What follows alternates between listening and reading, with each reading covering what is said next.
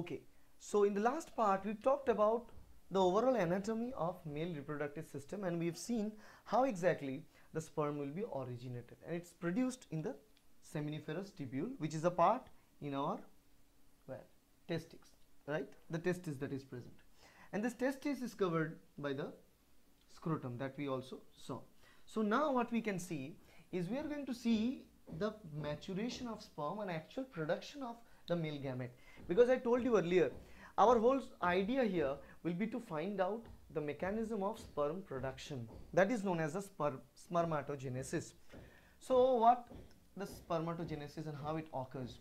So first of all, I told you that the spermatogenesis takes place in the seminiferous tubule, which is a part of the testis lobules, right? Now in these lobules, we know inside the seminiferous tubule two types of cells we've talked about. One is the Sertoli cells, another one is the Spermatogonium. So we'll start with that cell. That Spermatogonium is actually male gamete, progenitor cell. So let's begin with the Spermatogonium. So if this is the Spermatogonium, it carries 2n number of chromosomes in the nucleus. The Spermatogonium, gonia in the plural, and singular gonium. So the spermatogonium will be now undertaking the cell division. When? During puberty.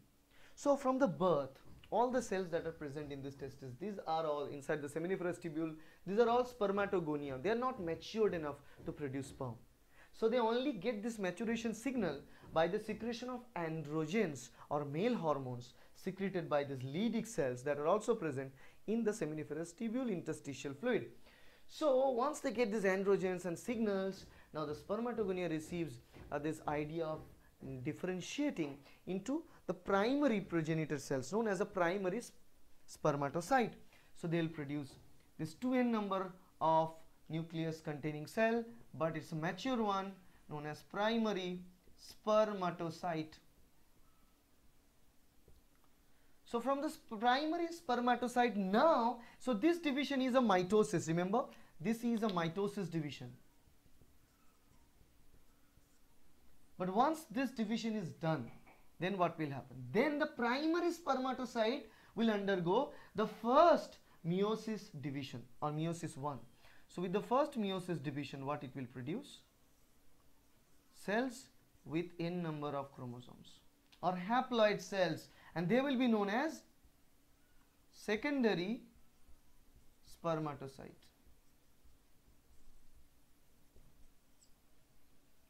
After meiosis 1, produce secondary spermatocyte. So once they produce secondary spermatocyte, now another round of division is there, which is really important, to produce multiple haploid cells. And 4 such haploid cells will be produced here, because you know after the meiosis 2, a second meiosis division, let me write,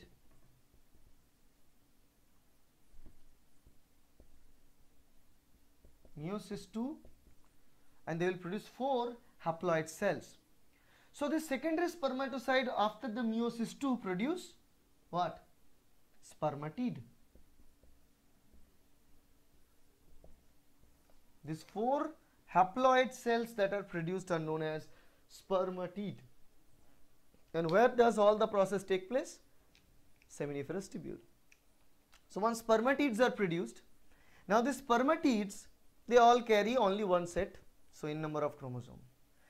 But they are not ready yet as a sperm. You can call it that they are haploid, but they are not sperm yet, because I told you in humans we have totally different structure in sperm and ovum, which is a male and female gamete.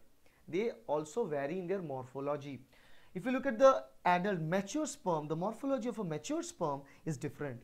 It carry different sections. It carry a head, it carry a collar, it carry a cell body, and the rest of the tails and all the structures, which is not very common. So this spermatids needs to be modified by its structure. Once we modify its structure, then only we can call it mature sperm, right? So this final step of modification is required. The final step of modification by taking these spermatids let's draw the spermatids here with the black, because that's how we draw it. This is the spermatid, and convert that spermatid into structure like this.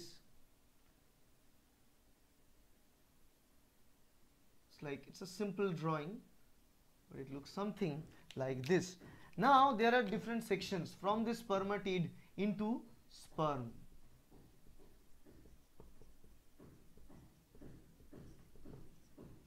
So this conversion of spermatid into sperm is known as spermiogenesis, right? So normally, the spermatid once converted, it's known as spermatozoa. Spermatozoa is the similar name as sperm. That's known as sperm. Okay, so sperm or spermatozoa. But remember all these names, because many a times they can ask you a question from this type of names and changing them. That's why I'm telling you. But the spermatids converted into the sperm carry several different parts in the sperm. So what we have is this acrosome. This is known as acrosome. Acrosome is an extension of the head of the sperm, which carry a lot of vesicles filled with different chemical components, which are hydrolytic enzymes. Why this acrosome is important? Because these acrosomes produce the enzymes which can destroy the egg coat. Because when we'll see the process of the oogenesis or female gamete synthesis, you'll see in that case those gametes carry a coat outside surrounding the egg, and that coats need to be destroyed so that the sperm can enter its nucleus inside the egg, which is really, really important. Another very interesting thing, the egg that is produced is not released outside. The fertilization in humans are known as internal fertilization. The process takes place inside the body. So someone needs to move. Who moves? Sperm. Again, men need to do hard work to reach there.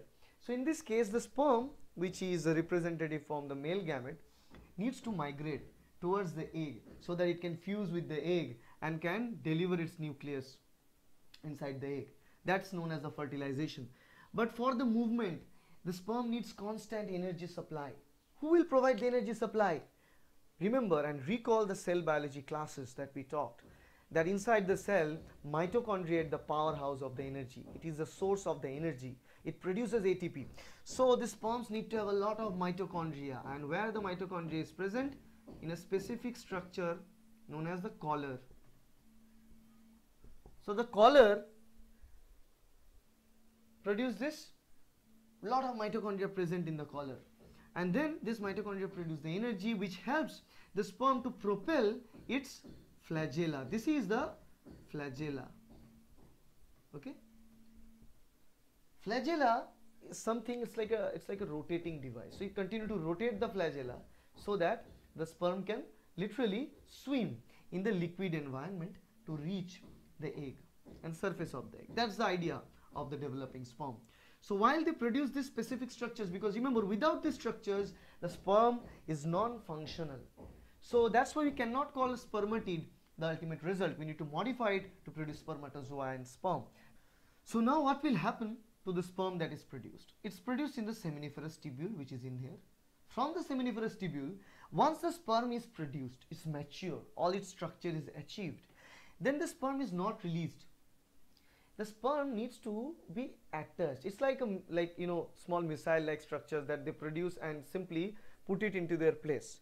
Whenever they need to eject, then only they will start releasing the sperm. Once all the structures of the sperm is produced, the sperm's head will be embedded into the Sertoli's cells. The Sertoli cells are the nourishing cells of the sperm. Through all this process that we saw, from the spermatogonia till the spermatid, the sequential development needs the continuous requirement of nutrients. And who provides the nutrients? This Sertoli cells. So Sertoli cells are the ones. So once the nutrients is done and sperm is produced, the Sertoli cells are also mature enough and continue to support these adults, the produced sperm. So the sperm will now insert itself inside the Sertoli cells. Let me show you the process and the structure, how they are arranged. Here's this part. You can see here, like, let's say this is the seminiferous tubule. These are the Sertoli cells surrounding in the outside portions. Okay, and these are the cells, and this sperms are little bit embedded inside the Sertoli cells like this. Once they are produced, they are embedded inside the Sertoli cells, they remain as it is like that. Then whenever they get the signal in sense, you know, the ejaculation, right? And that time the sperm start to be removed from the Sertoli cells, and through the seminiferous tubule starts its journey from the seminiferous tubule to the vas efferentia, then from vas efferentia into the epididymis, from the epididymis into the vas deferens, and through this vas deferens it will continue its journey into the like near the urinary bladder, and there a lot of other secretory molecules will interact to the sperm. It will mix with the sperm, like seminal vesicle. The fluid comes from seminal vesicle, and prostate will release some liquid components, and then that will make a mixture. That mixture with the sperm will now transfer and that can be transferred through this urethra outside. That's the journey of the sperm. That's how the spermatogenesis takes place. But remember one simple thing: the development of male gamete occurs after this puberty. Okay, before that only spermatogonia is the only cells that are produced there, and it's only diploid cells. Then slowly it starts to modify itself, make the meiotic divisions after the puberty. That means a specific age, because you know at that specific age the sexual characteristics start to develop in male, and these Leydig cells play an important role by producing androgens, and also this is controlled by pituitary hypothalamus axis. You know, hypothalamus pituitary axis, they control the type of male hormones that they are going to produce. It is going to tune up the body based on the signal and the amount of hormones that are released at that time, and that matures the male reproductive system to produce the sperm, and then the process work accordingly. But now in the second part of this lecture we'll talk about the female gametogenesis or oogenesis, and you will see in oogenesis the process is not that simple. In oogenesis the process of female gamete development is little different, because in case of oogenesis the mother cell that was there is oogonium, the earlier cell. That cell will be present from the fetal time, and the number of cells that are produced in the fetus will remain as it is, because they will not produce any further oogonium there. That's the reason in females after certain age the process of the gamete production is stopped, because the cells are taking their journey from the fetal time till a specific time. Because it's male, it started from the puberty only, so it's a long time later the male is fertile, you can say, but a female is far faster, because they already have that, and the total number of the mother cells that they have at the time of fetal status will not change. So inside the fetus even the number of oogonium is predetermined, and that will not change in future. It's only the number of cells. If it's let's say a few million, then slowly it will degenerate, but it will not produce more. So usually the mother cells are almost few million, but slowly at the time of puberty for females, that number of cells, the mother cells that will give rise to the female gamete, becomes 60,000 to 80,000 only. And then those 60,000 to 80,000 mother cells will slowly start to divide and then finally produce the ovum. So that's why the number of egg or ovum produced is far less compared to the number of sperms that are going to be produced, because the sperms are produced all the time, but the production of ovum is limited because the mother cells are also limited in number. In case of males, that's not the case. So that's the contrast between male gametogenesis and female gametogenesis. So let's look at the next part, and the female gametogenesis, also known as oogenesis.